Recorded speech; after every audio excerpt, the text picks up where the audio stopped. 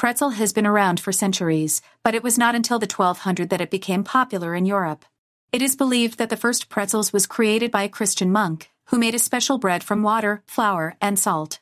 By rolling the bread dough in strips, he mimicked the then popular prayer posture of folding one's arms across one's chest, to remind his brothers that Lent was a time to pray. Like today's soft pretzels, the bread was then baked as a soft bread. In the Middle Ages, the word pretzel came from the German word brezel, meaning baked bread. But the word has since been changed to pretzel. Among the poor and hungry, pretzels served as a common food to satisfy hunger, and a spiritual reminder that God knows a person's needs and answers their prayers. Good luck and prosperity eventually became associated with pretzels.